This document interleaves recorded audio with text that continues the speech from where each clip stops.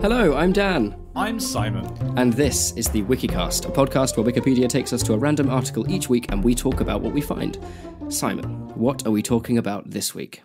This week, Daniel, we're talking about Tanvir Sadiq. Now, Of course we are. as per the rules of Clark-Tholicism, I clicked the random article button only once, and this is what we've got. And in the first paragraph, there's already at least one thing which has caught my attention. Right. So I'll read you the summary, and you'll see what I mean at the end of this paragraph, okay? So, Tanvir Sadiq is the political secretary / advisor to the former chief minister of Jammu and Kashmir, Mr. Omar Abdullah. So he's an advisor to someone important. Earlier, he was the youngest spokesman of the Omar Abdullah-led Jammu and Kashmir National Conference Party. And it goes on to say a bunch of stuff that he does. He's written for a bunch of newspapers, including the Gulf News, India Today, The Hindu, Greater Kashmir on politics, social issues, and matters relating to the empowerment of youth and women, and is also a known blogger. Then the last sentence, Tanvir Sadiq is the son of a senior politician of Jammu and Kashmir, Sadiq Ali, and the grandson of Jafar Ali, who was a papier mache artist and entrepreneur from Srinagar, Kashmir. Wow. Now, you know that you've made it when your one reference in Wikipedia is that you were a papier mache artist. That's even for this podcast, that's niche. Really niche. And that's saying something, because it's random every week. I'm going to have a quick search. Jaffa Ali. Is there anything else? Is it spelled Jaffa, as in a Jaffa cake? No, it's Jaffer. Oh, that's sad. Is there anything else online about him? It seems that this guy is only known, his art is only known to us because his son and grandson went on to do something. Oh, wow! Are you kidding me? That's... Okay, I'm going to send you a link on the old Faki book. This apparently is made out of papier-mâché. Apparently in Kashmir, this is quite a tradition because this stuff doesn't look like it's made of papier-mâché at all. Hang on, where are you? You're a sexy boy on Facebook. There we go. Okay. Yeah, that's mind-blowing. Wow. Yeah. I'll include a link that I just sent to Dan in the show notes. But this stuff looks like it's ceramic. Yeah. Bloody hell. That's really well done, Jaffa. Well done, Jaffa.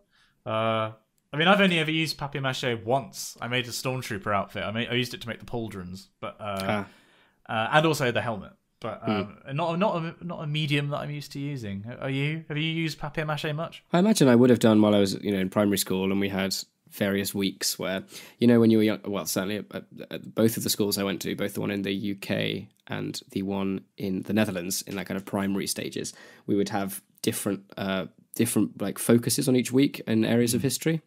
So obviously when you were coming along and it was like a Viking week, I might make a helmet. I would have used papier-mâché there, or an Egyptian thing and made a Tutankhamun-esque mask or something. I don't know. But I can't say I've touched it in the last half a decade.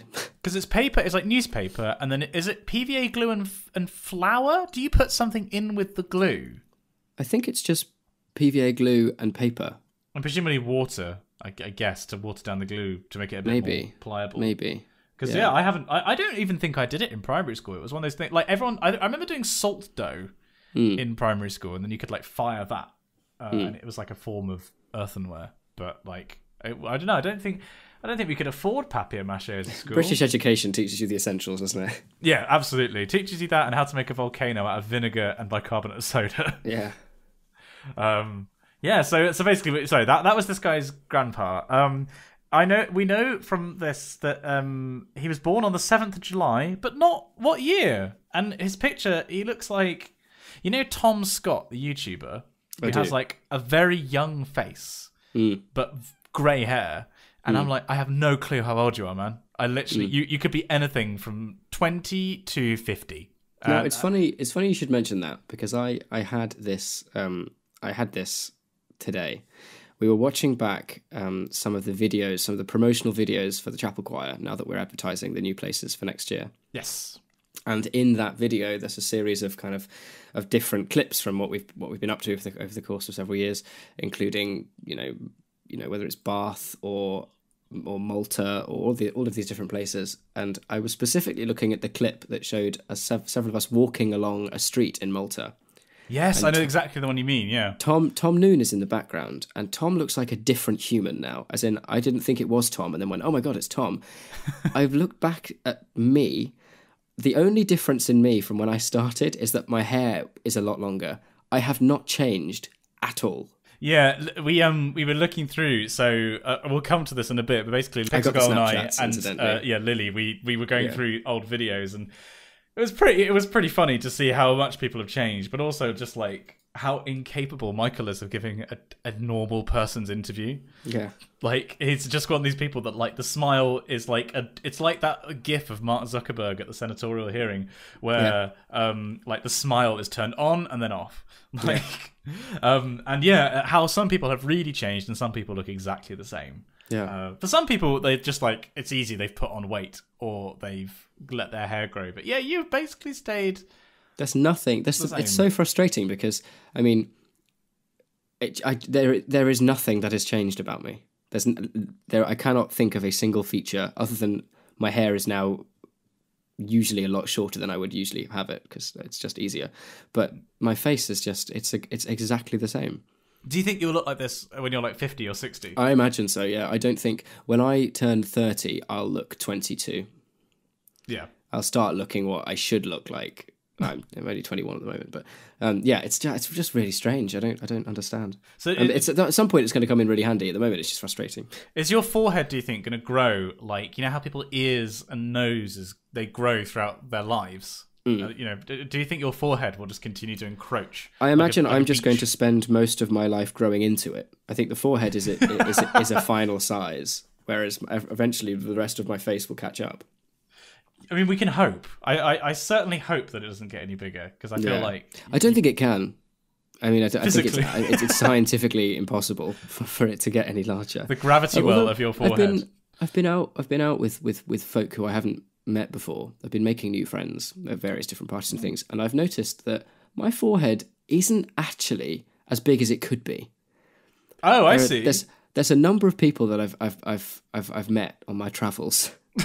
and by my standards, if it causes me to go, that is a massive forehead. It's surprising. Are you talking about the person Dan's forehead by any chance?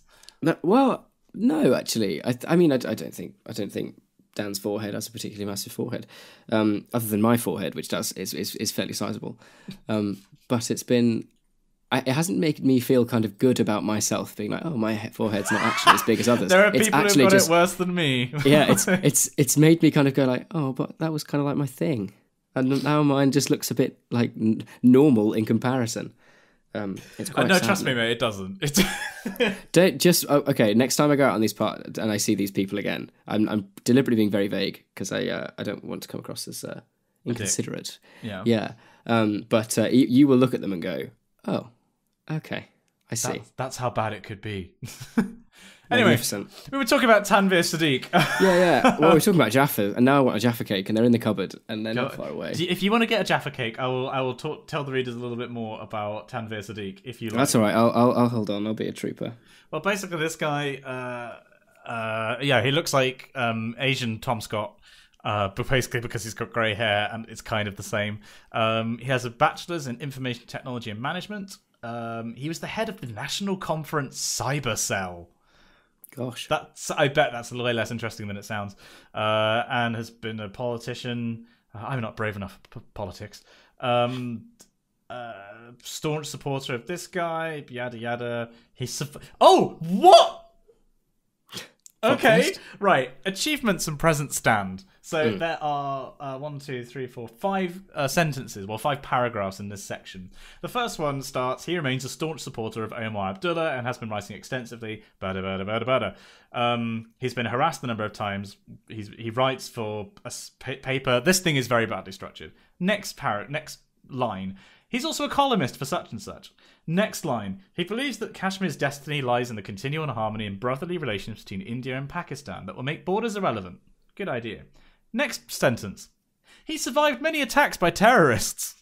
Oh, wow. Yeah, just drop that little bomb. Well, quite literally, I suppose. Yeah, if you'll pardon the horrific pun. If you'll pardon the pun. What? You can't just drop that in there. I'm going to have to click on the link here. What, is the link terrorism? No, it's yeah, there is a link to, as if you didn't know what terrorists meant. There is like a hyperlink over the word terrorist. But there is a citation from Tribune India, which doesn't seem to work. Oh no, here we go. Wow, yeah. PDP councillor escapes bid on life. Going once, going twice. Sold to the devil. Oh my god. A Hizbul Mujahideen militant and a woman were killed in separate incidents while a PDP councillor escaped an attempt on his life, official sources said today. The bullet-ridden body of a Hizbul militant was recovered by the police. Wow. Wow. Where are you reading this article from? Because you would not be able to publicise in a BBC article, bullet-ridden body. It might take a little while to load. I'm assuming this is going to be some kind of like... It's on Tribune India. Yeah, there you go. Literally, the word I was thinking was it's going to be like the something Tribune, isn't it? Yeah. Or the Daily Mail or something. Yeah, absolutely. That's a point, actually. I was listening to the Today programme on Radio 4 this morning, like first thing, and they were discussing the a departure of the person who's been heading up. I can't even remember his name because it's not worth my time. The person who was heading up the Daily Mail. Senor Twat, it may be. And basically they had a supporter of his, and then they had somebody from who was a senior editor at The Guardian debating his legacy. And it just descended into the fact that, like, the Daily Mail lady was an absolute harridan and was saying, like, yeah, well, The Guardian's failing. How long are The Guardian's going to stay in business for? Like, your campaigns are shit. And like, this poor lady was like... You know, they were just venomously attacking one another, and then John Humphreys was like, "Well, and we'll have to draw a close to that." And it was like such and such, hated by many, loved by more. And I was like, "You can't say that." Yeah. The actual audacity, the balls on this woman to say that the Daily Mail wasn't a racist publication, like it hasn't in some way, you know, had a negative effect on minorities in the UK. It's absolute bag. Anyway, we were talking about this PDP councillor. Yeah, so basically there were these terror incidents. This PDP guy, Sadiq Tanvir, was riding in a motorcade and was open fired on, but he was fine. And there you go. Was his motorcade made of papier mache? I can hope so. Reinforced. Like, his granddad really knew his stuff. It was like, you know, one day this bulletproof papier mache is going to save your life, grandson. Also, the headlines beneath this... okay, the headlines beneath this. CRPF Jawan arrested for raping minor. Not so funny. One below that, grenade thrower boy booked. Booked for what? Weddings and bar mitzvahs? In a rare case of its kind, a teenaged boy arrested by the police allegedly for lobbing a grenade in a Shopian town has been booked for juvenile delinquency. Wow. I mean, that's less delinquent and more... Well, I mean, you could purchase on a terrorism attack, doesn't it? Yeah, well, those delinquents with their grenades and AK-47s, when will they learn? Apparently he was a 14-year-old boy, and they've given his what class he's in what school. I thought you were meaning, like, social. Yes, well, I mean, no, it's not... He's terribly poor. I don't know how much of a deal the caste system still is in India, but... Like, one can hardly be surprised. They just need to entertain themselves. Yeah, basically he'd been paid 500 RS, I guess. I don't know what the currency of Pakistan is. Oh no, it's India, isn't it? So is it rupee? That's the currency of India, right? Yeah, I didn't know. I didn't think that was the abbreviation though. Yeah. Oh, okay. I don't know. But yeah, like he was paid 500 RS to carry out this attack, and he'd been given a grenade. Yeah, he'd been promised 1,000, but he'd only been paid 500. Jeez.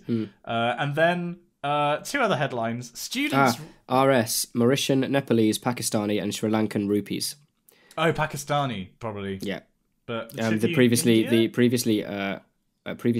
Indian rupee, it then got a Unicode like symbol, but it was RS and then RE. RE was used more commonly because RS was the Mauritian, Nepalese, Pakistani, and Sri Lankan one. Well, this was from 2007, so this might predate that, maybe. So 2007 would have been prior. So on the 15th of July 2010, it was granted a Unicode symbol, which looks quite interesting, okay. actually. And then previously RS or RE, but commonly RE. Okay. But then below that, there are two other headlines. Students ransack power substation, 9 arrested. What? These headlines are metal. I mean, to be fair, if you've got a country of 1 billion people, there's going to be interesting stuff in the news every day. Hundreds of students ransacked the power grid substation of Rajouri town in Jammu and Kashmir, which is where this dude was from. Apparently, they were agitated over unscheduled power shedding. Oh, if there's any, my least favourite kind of shedding is unscheduled. I know you. I know what you're like. Yeah. Apparently, officials said the students went berserk and damaged over 1,000 electronic energy meters. Wow. And then beneath that, 2 killed, 5 hurt as train rams into Matador. Wow. Oh, I think a Matador is a type of car.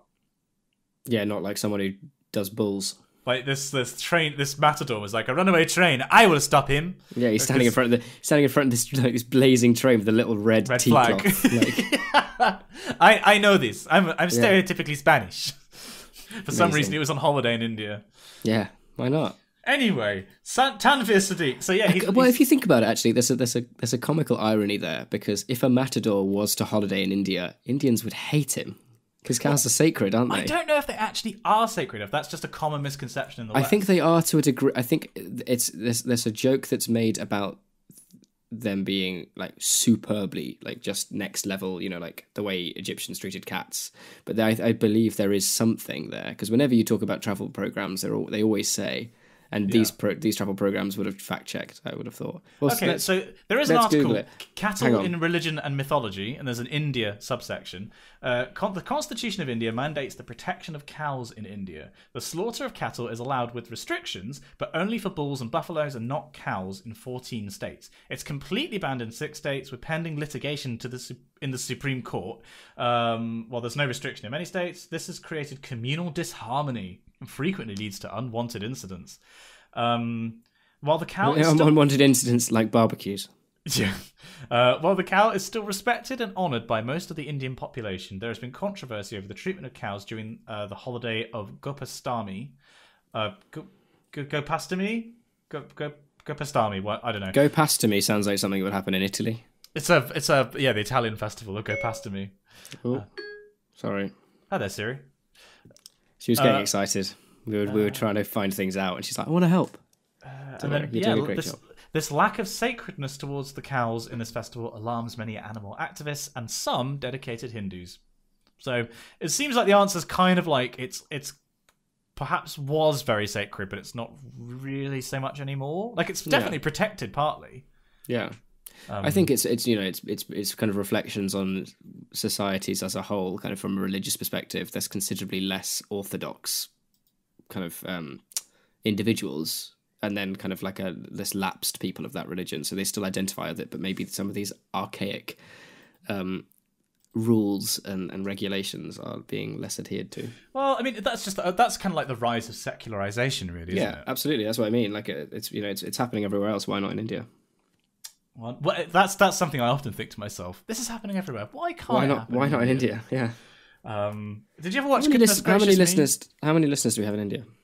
I don't know. Do you want to look up the stats? I'm going to find. Is there anything else in this article? Whilst you do that, to be honest, this guy, Asian Tom Scot, I now can't not see that, is just a politician with a pretty badly written Wikipedia page. To be fair, which is more than we have because we don't have a Wikipedia page. Unlike not yet. Anyone? I mean, Sally LePage has one, which actually is quite well written and cited, and it has her signature on it. Despite the fact that I have 10 times the views of her, but there we go. 423. We have 423 listeners in India. Email us, for goodness sakes, guys. Get in touch. We want to hear from you. We want to hear what state you're in, which state you live in India. And tell us, are cows sacred where you are? We're not trying to be racist. We're just trying to find out because we're confused. And Wikipedia isn't particularly clear. And as we know, Wikipedia is all the knowledge on the internet, and I don't want to Google any other links. And also, it encourages you to get involved with us, which is only a good thing. So I feel like we've actually done that article proud, you know? I feel like absolutely. Tanvir has received a fair bit of attention. So we should probably we should mention the fact that we missed a week last week. Yes, we did. Sorry, I should have sounded slightly more engaged there. Yes, we did. Sounded like Hayden Christensen acting. So I was in Exeter for some filming, and that meant that basically I couldn't record and I didn't have time to edit. He was in Exeter, and the prick didn't even come and say hello. Well, that's not true at all because I stayed at Dan's house. Yeah, it's absolutely not true. But it would have been nice to labour under the impression that you didn't. Well. So we should probably talk about the fact that we went out. We went to a house party. We went out in a big way. And funnily enough, we recorded us going out. We did. So should we? I'm just going to get these recordings up. Should we listen to what we recorded? Because I feel like the audience would like to know what we got up to. Wikicast After Dark. Oh my God! Who's here? Hello, Daniel. Hello, Simon. This is you join us live. You might, if you listen closely, you might hear the banter of other folk and cars and many things. It's currently a Thursday. It's a Thursday evening. It's about 11 o'clock. Yeah, we're heading back to we're heading back to the ranch. The old faithful. Gosh, I'm going to call the house. Well, I know. What's worse is I very nearly gave away the address. Truth be told, we don't know where we're going. No, we've just both been invited to a house party. Yeah, because apparently that happens these days. That's the thing. That's what the cool kids do. And we don't know who these people are or where we're going. Not a clue. So we've just left. Dan's just walked away from me. Hello. We've just walked away from the pub. Yeah. And what do you hope is going to happen tonight? Well, I imagine we're going to go home. The reason that Simon's down here has been doing some recordings with Exeter University. I have. And how did they go? It was good. It was quite stressful. I was doing them all in one take. This may have already happened in the episode. I don't know. We'll see. But it went all right. And then I came to the pub and saw everyone. It was great. In fact, you can probably hear that singing right now. Well, there we go. So what's currently happening is we're going to head home as a tactical pit stop. We're gonna like touch base, maybe have some more drinks before we head to this house party. It's one of those events. The reason I coaxed Simon into coming along is that I only found out today, and 86 people have invited, and 101 people have said no. Now, normally these house parties take places in houses with occupants. House parties take places in houses. But PhD, Simon Clark, everyone. Houses typically have occupants ranging in the 5 to 6 kind of range. They're not houses built for 100 people. No. So this is the curious thing. So either way, whatever happens, I can absolutely promise that some audio or possibly video evidence will be provided, just so you're all aware of what's going on. Oh, I should put this in the Discord. Okay, that's right. So we'll get back to you later, folks. See you later. Like roving reporters. Riveting reporting. Well, I mean, look at that. Gosh. So I was a chipper little wasn't I? Yeah, you were. You were right on my mistakes. Yeah. Just like just the general excitement of heading off somewhere. You can hear in my voice. Normally, I'm fairly kind of quite calm, cool, collected, and we're like, oh, we're going to be going somewhere different. And for Dan, that's like catnip. Yeah. So that was So I was down in Exeter filming some videos for postgraduate recruitment. That's what I was doing, and I think like that's basically brought people neatly up to date. You could hear the singing, the dulcet tones of Ed Dunn in the background. I distinctly remember walking along Pennsylvania, and the people on the other side just looking because there was half of the tenors in chapel choir just belting out. Was it Ascribe unto the Lord? Probably. Either that or Noble in B minor. No, because it was to live unto righteousness, to live. Is that Ascribe or is that Blessed? That's Ascribe, isn't it? That is Ascribe. Yeah. So, yes, very loudly singing. And then I think we have another clip, for which I think is a bit later, which we recorded at the house party?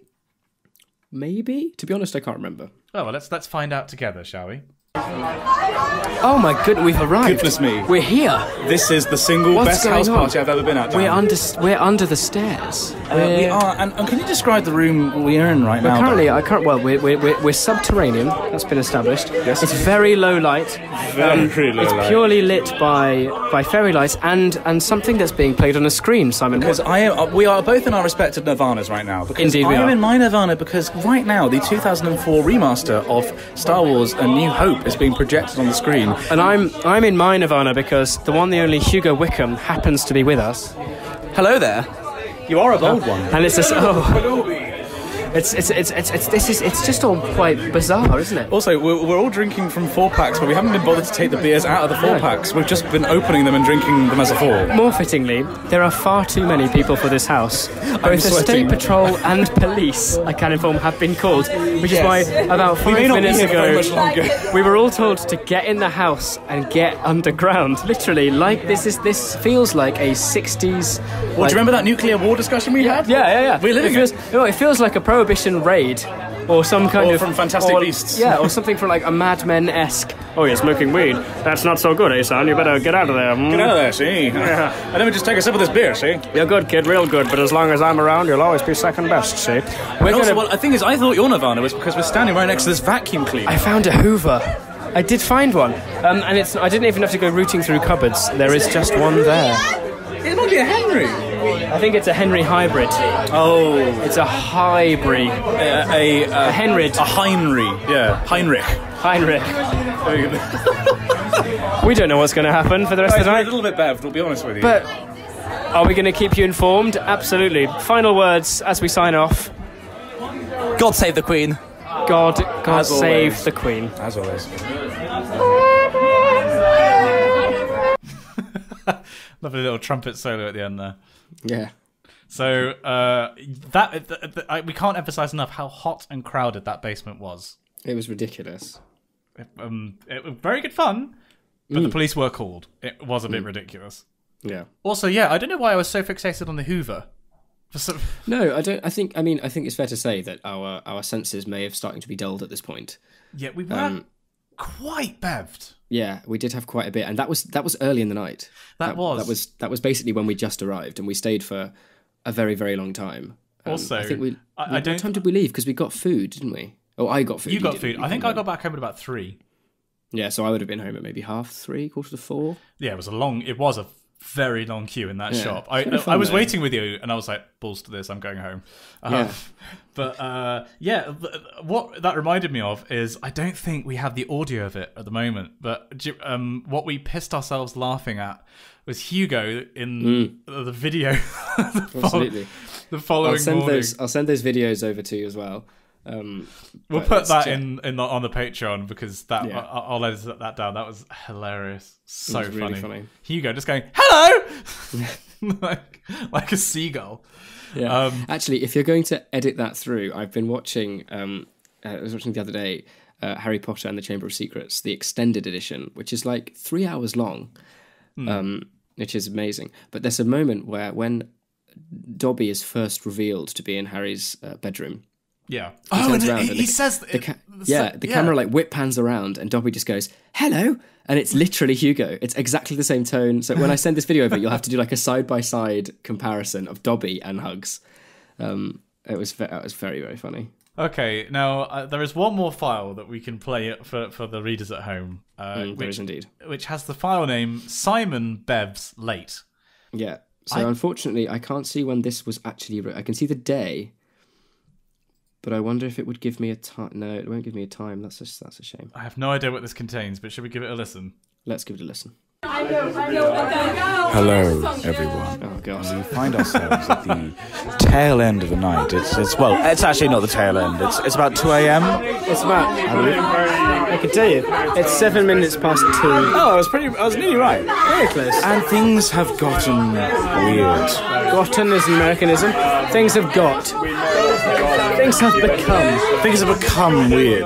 Where are we, Daniel? Describe the scene in front of us. Well, much like when we checked in last. God, I've got a whiny little bitch voice, haven't I? Well, somewhat slurring. We've been upstairs. We've been up. Oh well, I've been up to the next level. I've had some drinks. It's been quite fun. Yeah, we've both been on the bed. Really? Yeah, we drove drunk things that we probably shouldn't. Yeah, absolutely. And we've both met people we probably shouldn't have met, including our friend Hugo. Yeah, just arrived. I'm only here because I lost my jacket. There we go. And that's there we go. Ignore me. Where did you last see it? I don't know. That's why I'm not. I chair with a jacket on the back of it. Oh, no, that was the MP. Never mind. Then also, there's another chair with a jacket on it. That's not my jacket, so it's very difficult. Hugo, how would you describe the scene that we see in front of us right now? We're trying to communicate to our readers quite what's happening. So basically, it's a lot of people at Exeter University who think they're at Bristol University and that they're like all wavy and but actually not. But in their pretense of being wavy and they've done all sorts of wavy that's not really that wavy. You on about Hugo? They just got very drunk and put on like things from the 70s on the projector. Ed Dunn is also here. Just to clarify, that was what that interjection was. So it makes an average party. It's pretty decent. Bit too packed for my liking, but it was a decent party. I rate 8 out of 10 on the Hugo scale. There are lava lamps, there are coloured lights, there was a projection of Star Wars happening earlier. And That made it at least 15 there's times a better. thing that you may not allow on the Wikicast. Which is what? Quality entertainment? No. Is it allowed on the Wikicast or not? I don't know, you just say it and we'll bleep it if necessary. It involves Oh! No, the is not allowed. so that's not allowed. But there was a saxophone involved antics. There was a cupboard door that kept on opening. And that... And by that, Ed Dunn means his anus. And there was Ed Dunn, who is also not allowed on the Wikicast. For very good reason. I just missed Because of Hugo's his- dick entirely.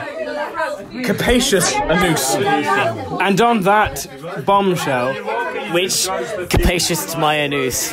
Your anus is very capacious. Simon and I will now have to sign off because we don't know what's going to happen next, and we will have to go home soon. And I love frankly, you all. It's libelous, whatever happens We're all next. drunk.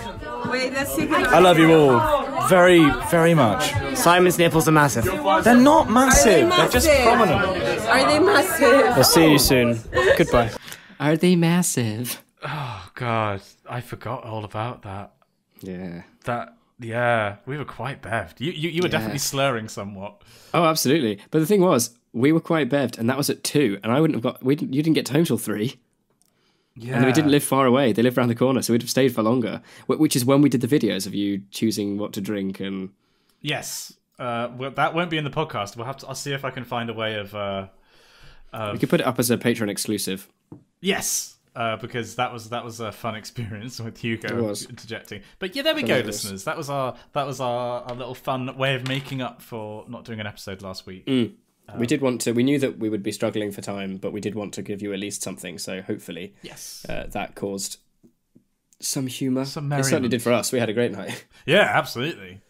So yeah, that happened last week. What else is in our lives at the moment? What's happened to you recently? Well, I've been doing more and more planning with, excuse my singers. Wow. Let's do the singers. Jesus, I've also been drinking. Exeter University Singers. Thank you. We're going to Rome in a matter of weeks. Also, the chapel choir are going to France a week tomorrow. Oh God, Which is a little bit terrifying. Yeah, which is kind of terrifying, really, especially given that I have to try and somehow sort out bringing all of my chapel stuff and my singers' stuff to France, because singers fly out of Stansted 2 days after chapel get back, and it's all just very close and a bit of a stress. So I've been doing all of those things. What else? There was stuff that I was going to say. Some kind of vaguely exciting things have been happening, but I can't for the life of me remember what. I don't know. I mean, it's your life. Yeah. What I was going to interject with was if you need to stay somewhere after you go to Stansted. I happen to know a place where you may be able to stay, and that's my new house with Pixel Girl. Yeah, well, that's the thing. So I know I'll definitely want to be sleeping in a cupboard or perhaps a sofa when I come up to Cambridge for these rehearsals with Homerton. Yes. Which will be very exciting. But equally, my current plan is to try and either get a lift back with somebody closer to Oxford Way, or see, the issue is I was going to go home for a bit because I haven't seen my fam in ages, and there's a big weekend, like a village fete that my mum has been planning. She's been on the committee. Think kind of classic English village stupid. She'll be wandering around with a clipboard. There's a soapbox race and a thing, and there's a celebrity guest somewhere apparently or something. But anyway, they're doing that, and she's been putting quite a lot of work into it. So I'd really like to kind of go home and be there for that. I actually showed you. These are the posters I was designing. Remember? Oh yes, you showed. I remember I was, those. I was putting those two through because the previous posters that have been done were lacking. I'm going to say politely in kind of any sense of artistic flair whatsoever. Yes, yes, that's fair. But the issue is, if I want to go back, the easiest way to get across is by train, because it means no one else has to. I don't have to get a lift with somebody in a car. So I have to. It's like a 2.5 hour journey back to Oxford because I've got to go back into London and then out of London again. Oh yeah, it's the worst, isn't it? It's just so shit. Yeah. So depending on what happens there, and if I just completely fail and there's no trains or anything, I might just turn up. I send you a message being like, I need somewhere to live. Well, I mean, you're always welcome here at Shea Pixel Clark. We haven't actually got a name for the house yet. Clark Girl. Clark Girl, yeah, that's the one. That doesn't make it sound like I own her. Love Boy and Clark Girl. Love Boy and Clark Girl. That's a big thing that's happened recently. Another big thing though that's happened recently. There's just so much to talk about. That's not even the biggest thing. Pixel Girl and I moving in together in a new house, and I actually just released a vlog about that this other like an hour ago. I was watching it while we were waiting to record. Ah, right. Is that merch has arrived and people have been getting it. And we've been sending us things on Twitter and on things in the Facebook group. It's been amazing. So far, there's only one person who hasn't got it yet. Who's emailed me as dutifully as I said at the end of if by the end of the month they hadn't. Fingers crossed it'll still arrive because international orders are still arriving. Yeah. But yes, it's all happening and people seem to be very happy. So I think we can call Operation Wikicast merch a success. A success, and it could only have happened thanks to our supporters on Patreon.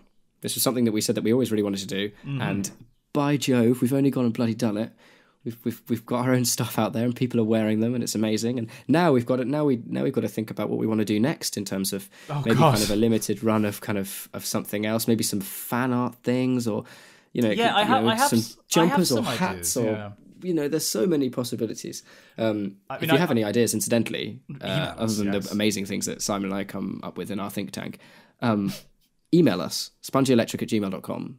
If there's anything you'd particularly like to see, float it with us, and we'll get it done for you. The person I thought you were going to thank, who definitely deserves thanks, is my beautiful mother. Oh my god, yeah. Who, whilst I was away, I was up north doing some filming, and she took she took delivery of the t-shirts. There was like 180 or whatever it was of them. Folded all of them, put them into categories, and then helped me with the packing. So every single t-shirt order was lovingly hand-packed by me and my mum, and she hand-wrote all of the labels. I bought labels that we could print on, but she was worried that it might not work. So whilst I was away, she hand-wrote all the labels. Wow. So she's an absolute babe. We couldn't have done it without her. So round of applause in the Twitch chat, please, for my mum. She's absolute babe. And also, and her and dad have also helped me and Pixel Girl move in. So they've been really killing it at the moment recently. How's that been going? Well, we're basically moved in. I'm speaking to you from our new office in the house. We actually got internet all of like 6-7 hours ago. It arrived this morning. So we're already reaping the rewards. We are. There's no lag really anymore, which is amazing. It's so fast compared to the West Country. It's so great, which means that now I can actually stream in decent quality. So when things have settled down a bit, and this month is quite busy, and I realise that I'm doing past paper stuff, which is becoming increasingly less relevant because of people actually doing their exams, I will actually be able to stream in decent quality. So. That's a go. But office is set up, bedroom set up, kitchen set up, living room is kind of there, but we still need to get a sofa bed. And we don't have a TV or anything like that. We're pretty bare bones at the moment, but it's gone pretty smoothly, really. We haven't had any arguments yet. Pixel Girl, it's got to be said, built a IKEA chest of drawers all by herself, which was meant to be a 2-person job. I know, I can sympathise with her. Oh yeah, you did that with the table. When I first moved in, before Simon moved in, there was a period of about 3 weeks where I was just in here on my own, getting stuff kind of sorted, and I saved the larger jobs, or mainly the furniture that you were going to be using. I saved it until we could kind of have an en masse building session together, which was hilarious, and we probably shouldn't have been drinking at the same time. Remember, we put the handles on the cupboard backwards. No, that wasn't me. That was our friends Michael and Tom. We wrote these two guys in. There was 4 of us, and we split into 2 teams in 2 different rooms. We both had beers, and it was like meant to be quite a chill thing. And there was so much aggression and sweatiness.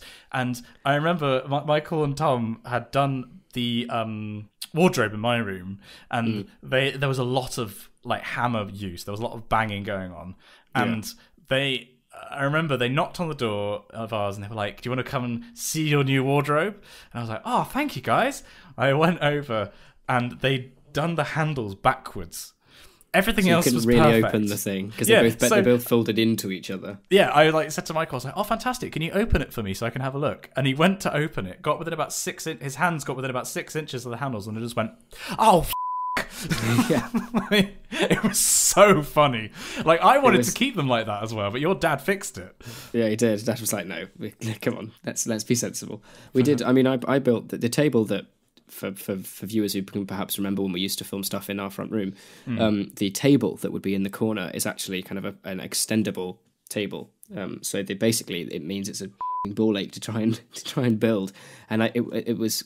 IKEA instructions have an amazing way of pissing you off by handling, and all the pictures of what to do involve 2 people, and I'm just one. And I remember at one point, it took me about half a day to build this thing, and I was maybe about 45% of the way through building it. And as I was cutting over things open, I just kind of slashed my hand open with a Stanley knife out of frustration. Immediately kind of bound it with cable ties and kitchen roll because I didn't have any. I just moved in, didn't have any kind of plasters or bandages.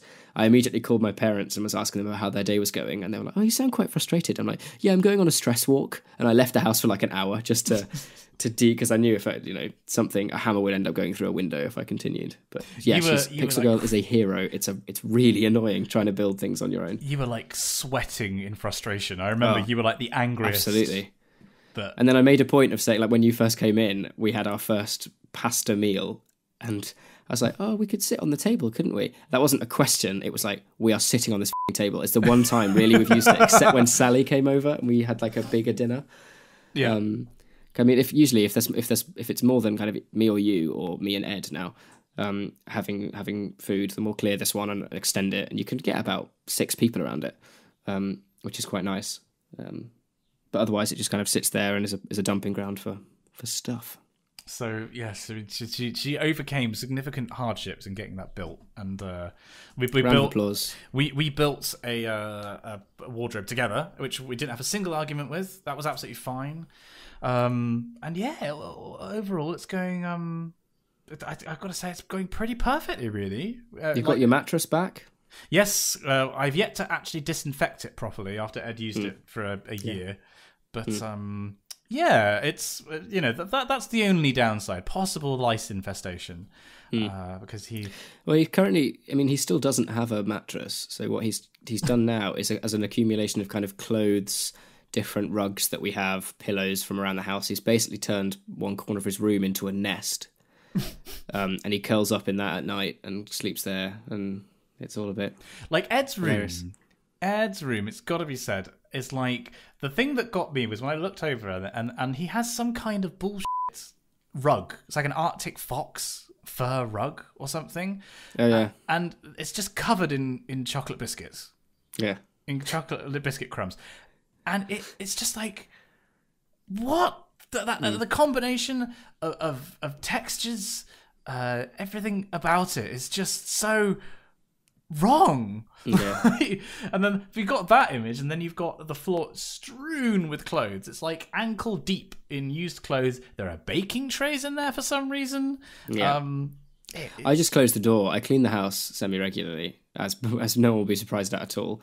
And whenever I get upset, I'll be hoovering and I'll just pull his door closed, and it literally is out of sight, out of mind. I close it, it's like, it's not there. It's fine. It's all right. I don't need to go in.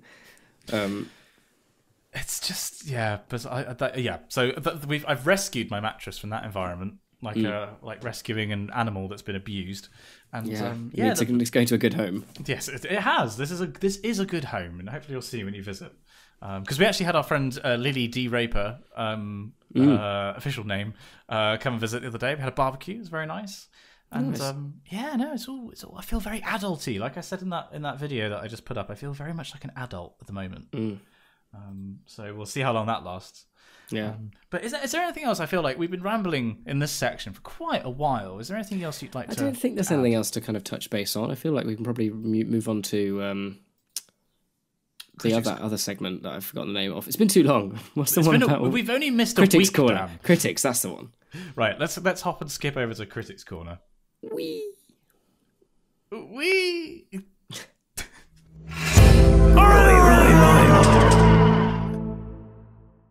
Get out of here. Have you seen their Doki Doki Literature Club playthrough? I don't think. Oh, yes, I have. The potatoes? Yeah, but the potatoes fall out of the bag. Oh, God, my potatoes. And then when they discover that it's a horror game, and it's like, what the fuck? Yeah. Okay, cool. So We're back. We're back. Oh, we're back Critics already Corner, now, apparently. Right. Cool. We're in Critics Corner. What would you like to criticise, Dan? Well, I have been watching many things. I finally got round to watching Churchill. No, that's a lie. The one I finally got Gary round to Oldman. watching Darkest Hour. Yes, that one. That's it's really good. I don't know about that. Well, have you seen Churchill? The one with Brian Cox. Yeah, no, yeah. The one that was released basically at the same time, but it was an American actor playing Churchill. He did a good job, but the film was considerably better. Darkest Hour was better than Churchill. I didn't think Darkest Hour was great. I thought Gary Oldman was fantastic in that, but I didn't think the film itself was really any good. I quite liked it.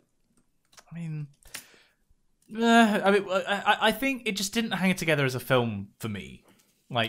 Possibly it was overhyped is the other thing. True. There was a big hoo-ha about it. We then watched back to back. We watched Darkest Hour and then rewatched Dunkirk on our massive, sillily large screen. And Ed hasn't seen it. What? Okay. What did he make of it? Ed hadn't seen Dunkirk, so that was really, really quite pleasant. Pixel Girl and I went to see Deadpool 2, which... Have you seen it? No. It's pretty similar to the original in its sense of humour and how effective it is. It's not as funny, I don't think, possibly just because it's not new and fresh. Groundbreaking. It's not as shocking.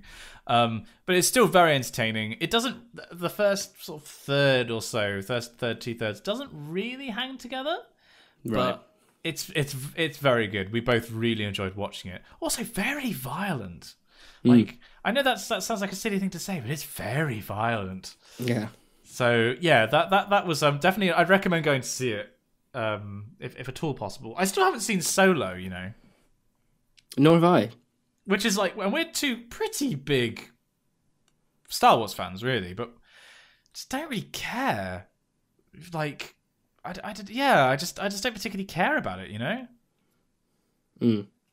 I think I heard Kermode's review of it, right?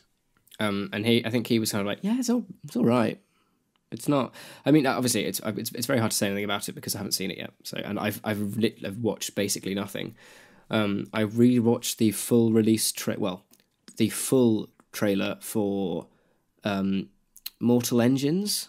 Oh, now came out yesterday. I saw a snippet of that. Yeah, it looks. They had a teaser trailer released a year ago, and now the full trailer was released yesterday, and it looks quite cool. Yeah, I like because it's Peter Jackson, isn't it? Yeah, it is. Yeah.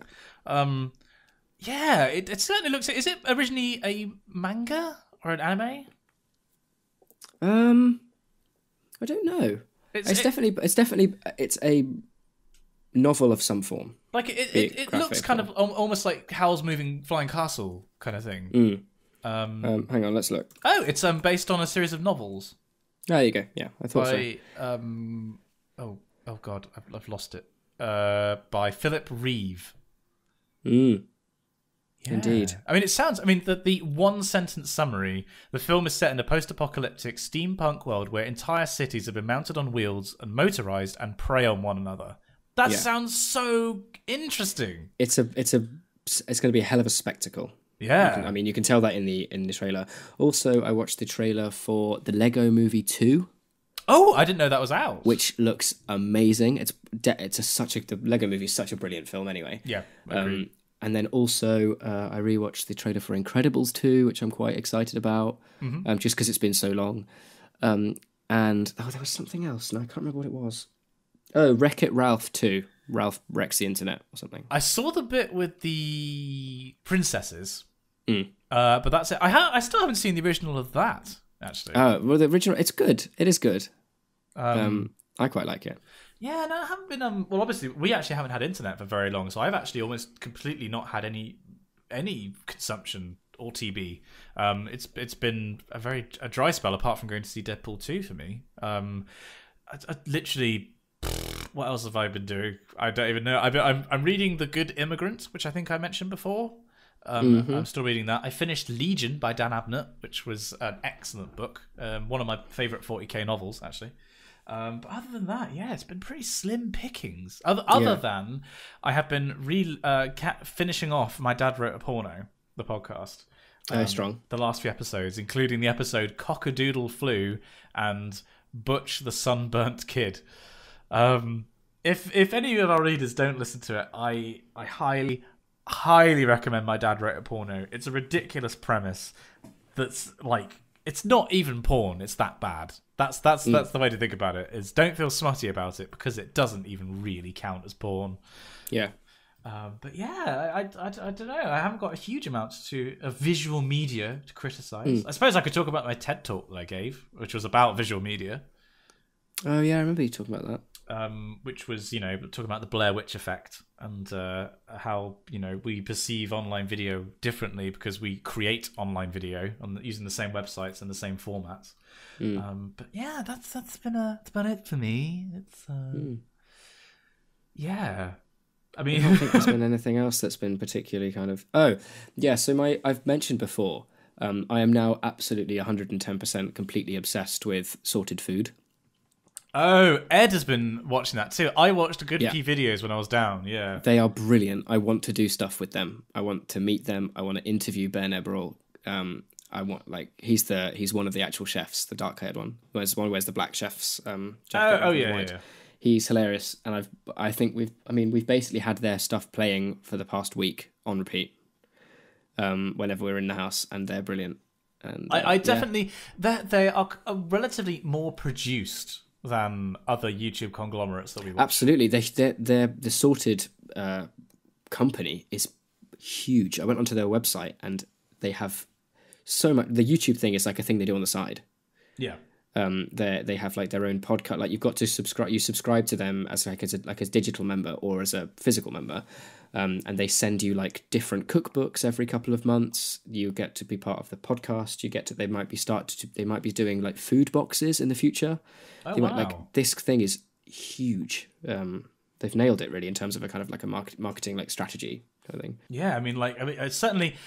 It's a different way of approaching making online content, because most people, as I talk about in the talk, actually, they approach it as, I am watching this as an individual making a product, not I am watching a product first and foremost, which is what they have gone for. They've put the product first, and it's a different way of doing things. It's not worse or better. It's just it's interesting that it stands out from a lot of other creators, like for example the Yogscast. In the way that they've done it, but I was impressed by what I'd seen. The production value reminded me a little bit of like a food-based Top Gear. Yeah. No, I would recommend as well. Actually, I haven't talked about that before, but it's not. I'm not subscribed to them. I think it would take a bit more. It was something special would have to happen for me to subscribe to them. But I thought they were a pretty solid channel. Yeah. No, I'm fully hooked. They're awesome. Well, if that's all we have to talk about, should we not linger here? I feel like we should thank our patrons, and then we have a double Crisis Corner. Yeah, let's do it. Ooh. Top lad. And we find ourselves in Patreon Corner. This is the part of the show where we'd like to thank those who keep this podcast running. Basically, we did allude to earlier in the podcast that without your support, we wouldn't have been able to have the amazing success with the merch that we have had. Now, normally we do a kind of a really well planned, scripted comedy skit as we do this that we definitely don't just make up on the spot. Given that we're a bit little kind of press time today, we also want to give a longer episode, and we're going to be doing 2 crises and basically answering more of your questions than we would do normally because we've missed out on previous weeks. Did you just say crises? Crises. You definitely said crises. Yeah, as you were. I meant crises. We're going to do 2 of those. So to make up for that, we're going to go back to vanilla Wikicast, where we're just going to read out names, and we're going to skip the skit for this week. Skip the skit. skip the skit. So without further ado, we'd like to say a massive thank you to Marut Vakiapunyawat, Azagu Nagapan Nagasaravanan, Fee Gascoigne, Simon Vase, Henry Brewster, Davishram Vontabel, Lewis Watson, Tapio Kirkinen, lovely, Eric Davis, Wonderful Stephen, Billy Toulson, Kieran Kelly, Elliot Conway, Angela, Ben McMurty, Jay Wright, David Scahill, Emma Kavanagh, The Moustache Man, Matt Maguire, Habiba Amjad, Miles Cornfeld, Dan Hanvey, Geordie Eschendahl, Lachlan Woods, Alex Greer, John Mannion, Simon Torseth, Nick Webster, and Luke Thatcher.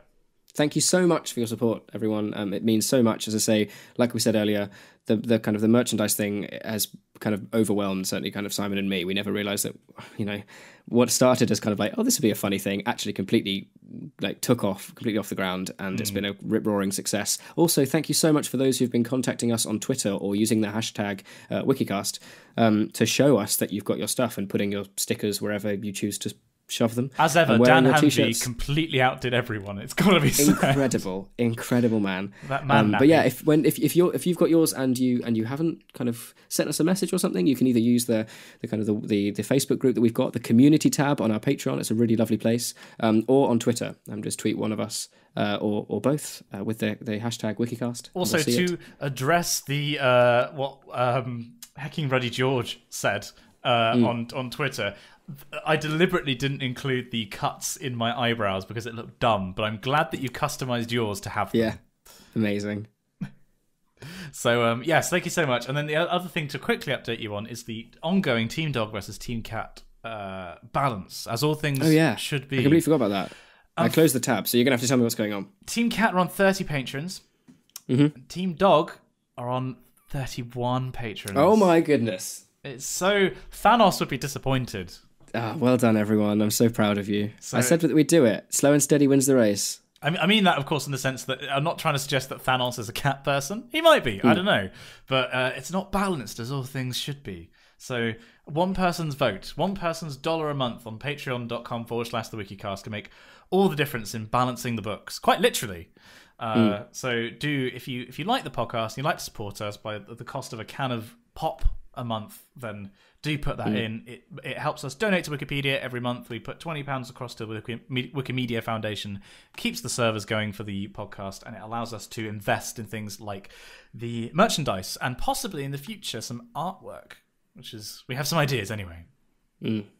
So yes, thank you so much for your support, guys, and we will let you know of what we're going to be doing with that Patreon money in the future.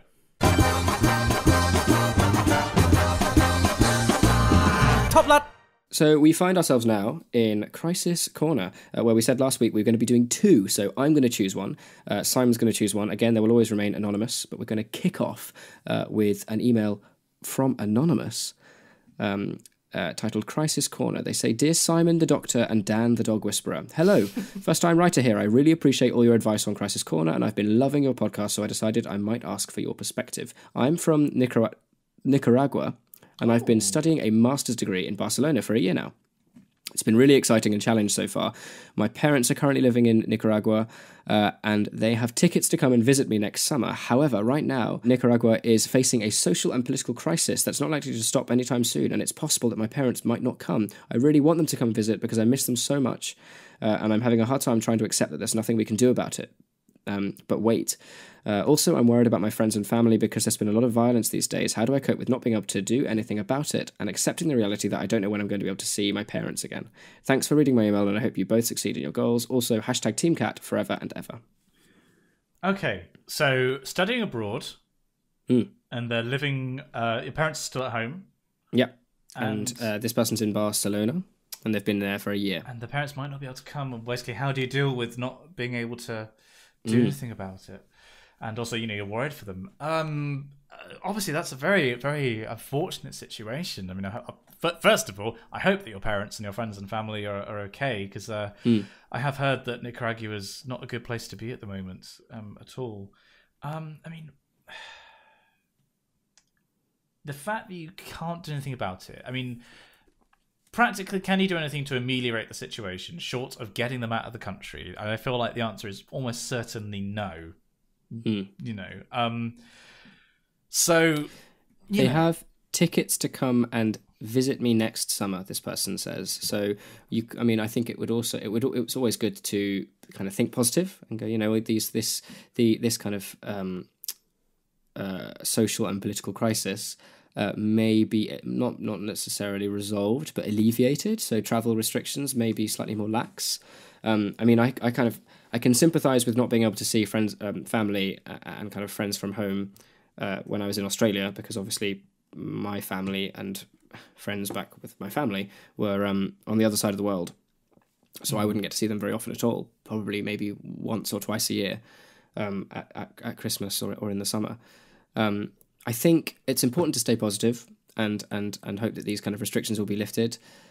It's not the same as seeing them in person, but maybe given that your parents are in the country where the kind of the unfortunate circumstances are taking place, maybe more kind of contact with them, with kind of phone calls or emails and things, to get an idea of what's actually happening on the ground, if you'll kind of understand the kind of expression there.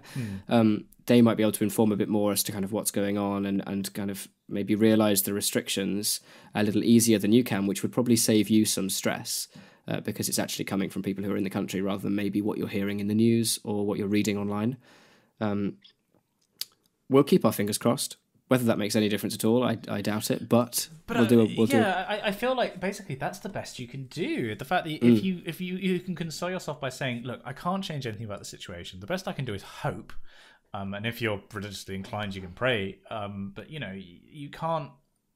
you can't let something like that negatively affect your life. I feel like you had to ask yourself, what if you were going through a difficult time, what would you want your friends and family to be able to do if there was no way of them extricating you? That you would want them to be thinking about you, be hoping things go well, but you wouldn't want your situation to be making them sad. You would want them to get on with their lives and do the best that they can under the circumstances.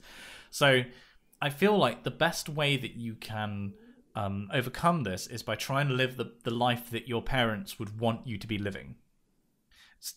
So, obviously you're going to be concerned. Obviously, you care about these people a great deal. You want them to be safe and happy. But they would want you to, be thinking about them. But yeah, just to be carrying on with your studies, to be focusing on why you're there. That doesn't mean to say that you should be callous or sort of thoughtless about it. I think it's possible to be carrying on as you were and still have them in your thoughts, but not let them, not let that change the life that you're living for the worse. If that makes sense. It's a tough one. I think, what makes it so hard is that as you kind of identify in the email, there's nothing you can do. It is, to kind of, to all intents and purposes, it's out of your hands. So I think the advice that we're kind of really giving is to step back and look at the things that you can control and the things that will make things easier for you, like talking to your parents more regularly to get an idea of what's actually happening politically and socially, rather than just hearing things online. There's some time to, next summer, it's going to be really inconvenient and not fun to not see your parents. But I imagine from a country perspective, a social and political crisis is something that they want to avoid. So they'll be doing absolutely everything to reach some kind of understanding. I actually don't know what's going on in Nicaragua at the moment. I should probably do some reading and see what's happening. But I think it's because Guatemala is having these huge volcanic eruptions, and there's been 2 now. I think Nicaragua it's just sort of it's social unrest. It's sort of a desire for a regime change. I'll have a quick Nicaragua. Let's educate ourselves, and those of you at home who don't know about the situation. Oh wow, it's actually happening. I've just seen. Yeah, very very rapidly. I see. It's an uprising against more than the 120 people have been killed in Nicaragua since the 19th of April in what has become a popular uprising against the Central American country's president Daniel Ortega and his government. And then there's a quite useful BBC article here about explaining what's going on and what caused it to happen. Yeah, I'm on it, yeah. So basically there's people protesting, mostly university students, it seems, who want the president to step down. President's on his 3rd consecutive term in office. Catholic Church and the business sector have also joined in calls for early elections. Wow. Apparently the government has described the demands of the protesters as the blueprint for a coup. And basically, it does look like the government's clamping down, and it's using lethal strategy, and it's, trying to hold on to power when it seems that the people doesn't want, the people don't want the government to be in power. So obviously a very bad situation, Anonymous, and certainly I'll be thinking of your parents and your friends and family. I feel like if you know that you can't change the situation, be aware of it. Think about your friends and family. Just try and live the best life that you can in Barcelona, and when you go back home, try and be as best equipped as you can, which means being healthy and taking care of yourself and being well qualified, and being a version of you that your parents and friends and family will be proud of. But that is a heavy situation. We were going to do another crisis. Would you be up for another crisis, Dan? Absolutely. Can we handle another crisis? This is tending towards what Sally LePage wanted of us just doing Crisis Corner. So let's have a quick look in our inbox. And so we have a second crisis then from Anonymous. Poor Anonymous. A lot of stuff happens to them. Reads, Dear Sarkandor, I'm in year 12 and have started looking at university options. However, there's one thing that's worrying me about starting university. What's happening to him, sorry? They're worried. Oh, I see. Okay. I'm not a big fan of drinking, and it seems like alcohol is a massive part of student life. I'm wondering if alcohol really is as big a deal as it seems. If so, would you say there's a lot of pressure to drink, and how easy is it to avoid? Because maybe it's just my sixth form, but there doesn't really seem to be a space between completely sober and does infinite rounds of shots and passes out for 2 days, binge drinking. It's just been on my mind a lot because I'm worried about being left out or seen as boring if I don't want to take part in drinking culture. Or is the alcoholic student just a stereotype? So long, and thanks for all the non-content, Anonymous. So I felt like this was an appropriate one to talk about given our escapades in Exeter. Absolutely. Because we do drink, and we have been known to do so to excess. But I feel like there isn't a dichotomy between completely sober and completely rat-assed. There is a whole spectrum that's available. Yeah. I mean, do you want to weigh in with this? Sorry, Dan, I've been talking. I think for a while. No. I think that it's very kind of observant of you to kind of notice that this kind of drinking as a culture, certainly at university and in your final year at school, does kind of reach a forefront. I think the drinking to excess and as you say, does infinite rounds of shots and passes out for 2 days binge drinking was certainly a common thing that I noticed as you're approaching the end of school, because it's a kind of a build up of excitement and you're nearly done, and certainly in the weeks afterwards. In Australia, there's there's kind of like a cultural tradition when you finish called schoolies, where you go away for 1 or 2 weeks and just you drink for 2 weeks basically. You usually go to the beach somewhere, or you get a house with friends, and it's depending on where you go, it can be a really amazing time like I had, or people die.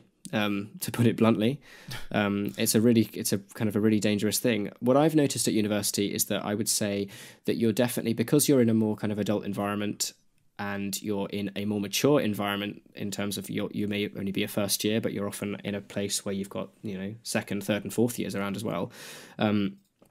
Drinking is more prevalent, but I don't think it carries the stereotype of does infinite rounds of shots and passes out for 2 days. For instance, my typical week will be if I finish something on campus, like if it's a chapel choir thing, or it's tradition in Exeter University Singers that on a Wednesday night after rehearsal you go to the pub and you have maybe some dinner and some food there, or maybe after a chapel rehearsal we usually go to the pub as well. And it's less because that's where you go to drink, that's a social place to be. It's enough where you can get enough people around one table without having to squeeze into somebody's house, or if it's bad weather you can't sit outside. There's plenty of people that I know in Exeter University Singers and in the chapel choir who will come with us and don't want to drink. They don't feel that they have to, they don't feel obliged to, and that's the most important thing. You'll be in a group of people, or at least you would hope to be in a group of people that don't see that as a necessity. This is something that I think that you'll discover for yourself when you're at university, and you make your kind of new group of friends and you see how that goes. as a whole, though, the alcoholic student stereotype, I don't think really exists. There's definitely what you hear in the news, and what makes kind of big stories are these maybe societies like the rugby society or the cricket society, where when they go out on a social, they do go just, sillily large, Well, I feel like there is truth to the stereotype, but it's not as in those people definitely exist. Or the stories that you have in your head as a sixth former of uni parties, those are very real and they are widespread. But that's not everyone. I feel like that's probably a sizable percentage, but definitely like less than a third of the student population. Let's put it like that. Yeah, it's because, again, it's what you hear, in kind of amazing news outlets like The Tab, which is just an absolute joke of a publication. But anything that you hear in the news about kind of students, these wild student parties, they always kind of document and talk about the extremes in the situation. But from like I consider myself a fairly normal average student, as I say, most of my friends are. I'm not tied into one kind of massive society that has a kind of a stereotype with this. But I mean, also, it's worth pointing out that at least at Exeter, if you are putting on an event as part of your society, you have to have a non-drinking option. Yeah, the student guild regulate events so heavily. You've got to be super careful and put forward all your proposals, and if anything goes awry, then you can get into massive trouble with how those things go. I'd be lying if I said that the vast majority of students obviously kind of like do drink, and when they go on a night out, they have a good night out, and some of that I think is down to that kind of like that student life. Even when you've got parents and friends of parents and they talk about their university days, there is usually some anecdote with, oh, we had a really heavy night one time and that was a thing. I think that's a lot to do with the age of the person as well, not necessarily the place that they're at, and you can have that them being in a kind of locality of uni. It's something that happens, but it's not an absolute like necessity. And certainly there's times where I'll go to the pub with singers or chapel or whatever, and we'll have a Pepsi because I want a Pepsi. There's no, there's no obligation. It's very much dependent, I think, on the group that you're with, and you sound like a person that would like to be with people who respect that. So you'll find people like that. Yeah, I feel like no matter who you are, when you go to uni, you will find people and gravitate towards people who are like you in whatever sense that means. And you will find a group of people that don't want to drink. In fact, there was a petition. I don't think it actually happened in the end. There was a petition for a non-drinking society at Exeter, as in it was called the Non-Drinking Society. There are plenty of people who share this concern, both before uni and at uni. I think there are several people who are just like, I don't want to drink, and that's just a thing. They just want to do it. It's funny you should mention that. In my first year, Ed Dunn, my current housemate, we actually were we met. Well, we didn't meet in person, but we'd been talking for like months and months before Freshers Week about our kind of interest in music, and we were fairly kind of we got along quite well. And one of the ideas that we had was Freshers Week is something that is so heavily based around, it came across to us as buying all the tickets you can and all the wristbands you can for all the amazing nights out that they do. And I would say, if I was to give any advice, the vast majority of everything that is sold as a freshers event is a complete waste of time, and it's so oversubscribed, and there's too many people. It's not really done that great. It's not worth it. Did I go out in my first week? Absolutely, I did. But we met up with friends that we were talking about some kind of similar music tastes and things, and we'd go to a pub, and then we'd find a club to go to, and we'd just go as normals rather than the part of this kind of freshers thing. And we actually made a Facebook group called Exeter Pub Rapscallions, I think, which still exists. And by the time of the week of Freshers Week, there were like 250 people in there, and it was all people who just said, I want to have a good time in Freshers Week, but I also don't want to go clubbing every day. That would be really nice just to go and meet people and have some food or have a drink, an alcoholic one or not, and just meet people that way and sit in kind of a nice pub, which the Southwest is renowned for. We're really lucky to have lovely rural nice pubs, and them in abundance. Look for things like that, especially before you start. Everyone's so conscious of kind of fitting in. It'd be I absolutely think that the decision to kind of go just out of curiosity, is anyone else also not massively keen on clubbing every day and kind of wasting their week and it just being kind of a boozy haze? Because I didn't want to do that. I also had a choirs to audition for, so I needed a voice. But yeah, it's it's kind of what you make it and who you meet, and I don't think you should worry about feeling that if uni's going to happen, then this is going to impact my life in such and such a way. Yeah, you have absolute control. I feel like, to answer your question, Anonymous, directly, is there a lot of pressure to drink, and how easy is it to avoid? There is a lot of pressure to drink in very small sections of student society. It's very easy to avoid if you don't want to drink. No, there are very few societies. I think basically a lot of the sports societies will probably force you to drink.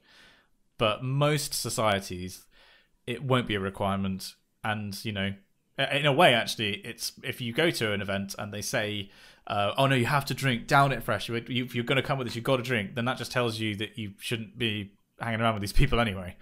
Yeah. So, yes, it's ultimately what should dictate it the most is if you'll meet people in Freshers Week who are your friends, whether you were at university or not. If you were with your friends at home and you go, actually, you know what, this is something I'd like to do. I'd like to go out for a drink with them, or, oh yeah, I'll come out, but you know, I probably won't have too much or whatever. Again, it's completely in your control. Don't worry. Yeah. So it's going to be okay, Anonymous. Don't worry. Don't have to be pissed as a rat at university. If you want to, it's great. Everyone, please drink responsibly. But yeah, it's up to you. It's not an obligation. And with that, I feel like you have to run to a concert, don't you, Dan? I have to. Yeah, I have to leg it now. I'm going to sort out some music, change into concert shoes because we'll be wearing cassocks, fortunately, so I don't have to worry too much. And then okay. Head over to the chapel where we normally would have a rehearsal on a Thursday evening, but this time we're putting on a concert for, I think, something to do with staff at the university. We'll find out when you get there. Yeah, we'll see. But I told you to take the university staff. So there won't be any correspondence this week. We will have bumper correspondence next week when we will have a guest with us, which is terribly exciting, and I'm very, very excited to get him on. But we will have to make sure that we also with that week. I feel I should preface. We'll do kind of like a bumper episode next week, just purely because I'm then away for. Well, and basically until the 31st, because Chap will go away and then Singers immediately after, so it's going to be really busy. Just as another thing, plug. If you are a listener in France or you're a listener in Italy, I forget the dates for Singers. I think it's the 20-something to the 30-something. I'll say something, but basically I'll be on my Twitter or whatever saying that when we're going to Rome and stuff, if you want to come and see a concert, or you want to come and say hello, or I want some help with seeing things and going around, come. You know, it would be amazing to meet folk over there and to help me with trying to be a cheesy tourist and not go to all the kind of oversubscribed places, but actually see something that makes it home for you. So yeah, it'll be really nice. Do just kind of drop me an email or on Twitter or something. Well, there we go. Lots of plugging as always. But that is all for this week's episode. What have we learned? Hang on, that's your line. Sorry. Oh yeah. So Simon, what have we learnt today? We've learned about Tanvir Sadiq, whose grandfather was a papier mache artist. And he survived multiple terrorist attacks, as we learned through a series of bizarre headlines in the Indian Herald. I think it was. Yes, it was. The Indian Tribune, wasn't it? Something like that. I actually can't remember. Yeah, Tribune India. Yeah. So we talked about that. We talked about how busy everything's been. We talked about merch, moving house. Yeah. We talked about We did some brief crisis. Some crises plural. Critic stuff. We spoke about some films. We spoke about. I once again plugged Sorted Food. I so want to get. Oh man, if we could get those guys as a guest on this podcast. I mean, I already tried getting Sideways on. I tweeted at him because I tweeted his video and he liked my tweet, and I was like, oh, by the way, if you want to talk about World of Warcraft music for 2 hours, then we have a podcast for you. So people do feel free to tweet at Ethan from Sideways, telling him he should. Join us. But same with Ben or just the Sorted Food channel. Yeah. And to be honest, I'd travel. I'd go to London. I want to see their studio. I want to cook with Ben. I really like cooking anyway. Like I feel like I'm pretty handy in the kitchen, but yeah, he's super cool. And that's all for this week's episode. Don't forget to Here we go. Let's go take 2. And that's all for this week's episode. Don't forget to subscribe to us on your podcasting service of choice. You can like us on Facebook, and if you'd like to see our faces, check out our YouTube channel, Spongy and Electric. Questions for our guests, your thoughts on Deadpool 2, and other thoughts on the show can be sent to us at spongyelectric@gmail.com. We would love to hear from you. Join us again for another tumble down the wiki rabbit hole, and we'll see you next time.